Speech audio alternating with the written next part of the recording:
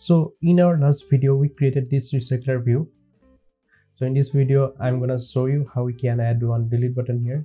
If you click on this button, then that row will be deleted. So let's move back to the project. So this list item XML file, this XML file is used to render one item of this recycler view. So I'm gonna add one delete button to the right of this title. So here we have this title text view here. Then I'm gonna create one button here. Let me add this as 0db for now. So we need one image for this button as well. So if I go here in this resource drawable and right click, then new, then you can also create image or vector assets. So I'm gonna check this vector asset, and from here you can choose from different types of material buttons, but material images. So I'm gonna use this delete, click OK. The size is 24 dp. You can also choose from local files. You can put SVG or Photoshop PSD files. So the color, let me change it to 8888, and then click on this next and click on finish. So this is that file. This is the vector file. This is the vector code. So we can use it in the background of our button. From background I can use drawable and IC baseline delete. Currently this width is 0 dp and height is 0 dp. So if I go here, this constraint width %, so we can give constraint width %, and also we can give one ratio for the height and the width. So I'm just gonna copy this and use it here. Let me add it as 0.2. Also we have not added any constraint for this button. So currently this text view, the end of this text view is to the end of this parent. Okay, so this constraint actually we need for this button. The end of this button will be lined with the end of the parent. Also this top of this button we are lining with the top of the parent. Then the end of this text view should be lined with the start of this button. The constraint end to start off. If I add one ID here, so let me add one ID button, so that will be to the start of button. Okay, I need to add ID here, ID button. So here you can see that this is placed to the left of this button. We can also change the width of this button. Currently the % is 0.2. If I add it as 0.1, and it becomes this. This is fine, I think. So for this next text view, the end of this aligning to the end of the top text view, but we need to align it with the parent. So for this button, let me add one margin top and margin bottom, margin top. Let me add 5 dp and also margin right. Let me add 5 dp for this one. So if you click Alt Enter, then also we need to add this margin right if we are adding margin end. So if you rerun this program, and you can see that we have this delete button here with all these cells. Let me change the height and width percent of this button little bit lower than 0.1. Suppose it is 0.8. Oh, sorry, 0.08. Then if I run it again, it's better. Yeah. The next part, we need to add one click listener for this button. For that, we have to go here, this adapter. So inside this adapter, we can access all these view layouts. So here, what I'm gonna do, I'm gonna get this button, go to view.find view by ID. This is of type button, and this is button. So ID is button. So we need to import it. Click Alt Enter. It will import. And we need to give one click listener for this button. So after this glide is loaded, then I'm setting one on click listener. So this part will be called if the button will be clicked. So we need to pass that information from this view holder to this activity. So inside this activity, we are creating this view holder. Sorry, this adapter, and inside this adapter, we have this view holder. So we need to pass that information to this activity, and the activity will say delete that item from the list.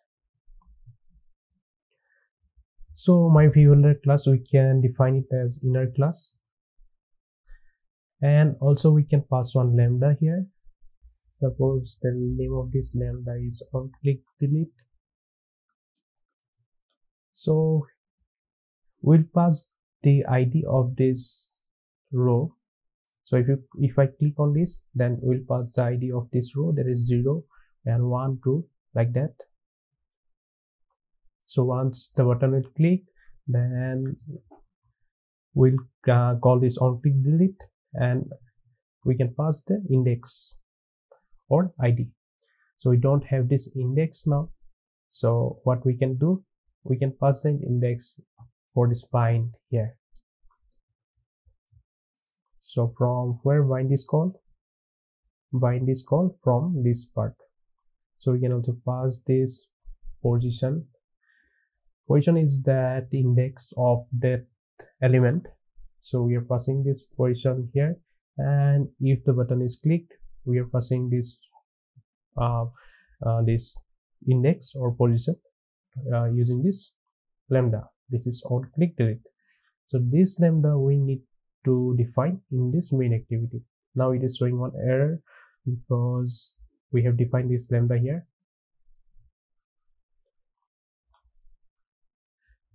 So here what I'm gonna do, so currently what we are doing, we're calling one API, then what we get from that API, we're directly sending it to this adapter. So what I'm gonna do, I'm gonna save this data that we get from this API. We don't need this line. So I'm gonna create one latent variable. Suppose its name is data, and it's of type mutable list property.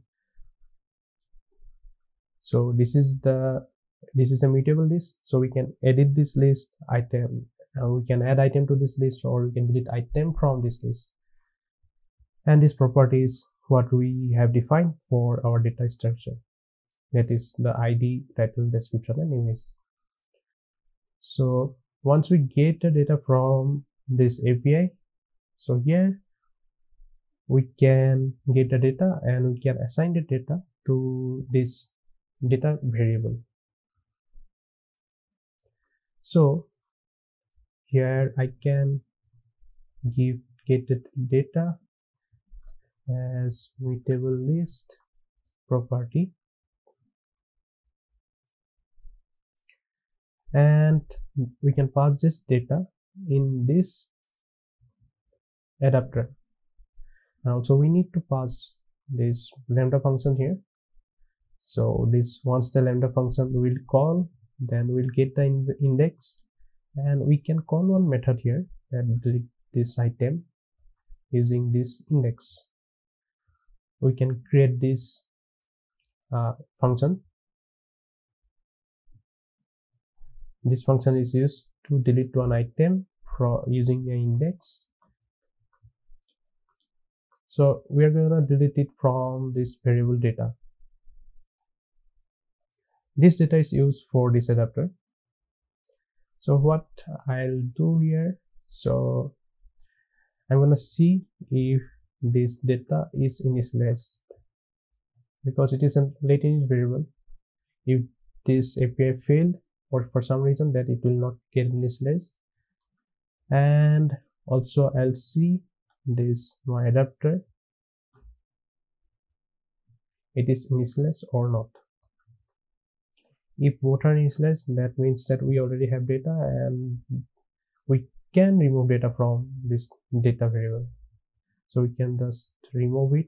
Remove it is used to remove one item using an index from a mutable list. And so we remove this data from this our local variable data, but we need to inform our adapter that this item is removed. Then you now update this data. So we can call our adapter one new method, set items. We can pass the new data. Set items is currently not defined in the adapter, so we can create one new function here, set item.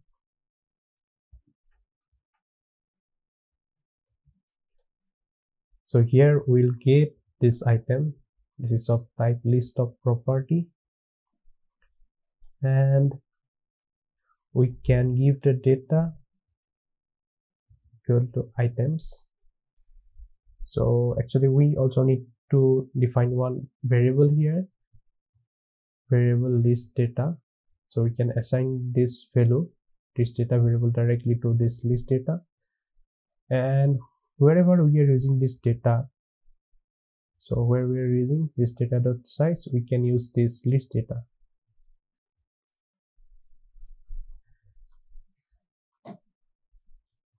So we can keep it here.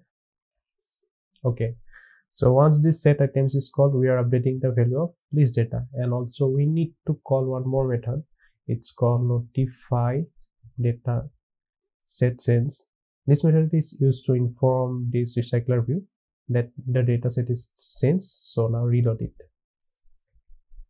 So the recycler view will be called again, then the get items count will be called, then it will send the new list data size, and also it will load this new data set. So items, okay, we need to make it public.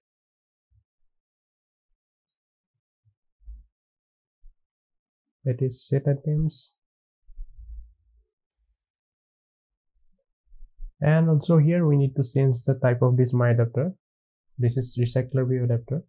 So we can change the type to our current adapter, that is my adapter. So we can just change it as my adapter. So now we can call this method for this adapter. So what we did, so once this button is clicked, then we are calling this oneclick delete. This will invoke this part, and we are calling this delete item. Then we are removing that item from the data that we have currently in the database in our local variable data. And also we are setting this data inside this adapter. So in this adapter we are setting this item in our list item variable, and also we are calling this notify data sensed. Actually we can call the same thing inside this my adapter. Instead of calling the my activity, then my activity calls this my adapter. But if we have to call one API, currently we are deleting the items from not from the API, from our local data variable. But if we have to call one API, then we can make the API call from this activity part. Now if I click on any button, then you can see that this item is deleted.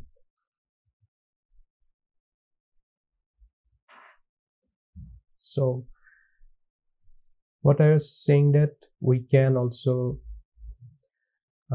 call this directly from this adapter, delete item index.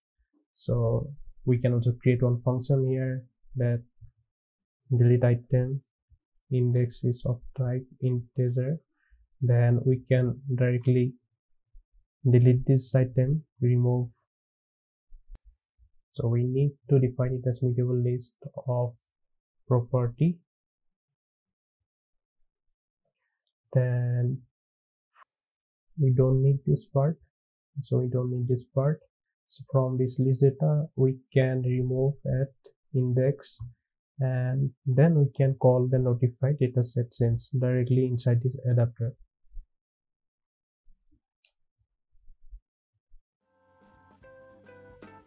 So if I run it again, now if I click on any button, then also it will work, because we are deleting this item from this adapter. But if we have to call one API call, then we need to get back to this main activity. So that's all for today. If you love this video, please like and subscribe to my channel.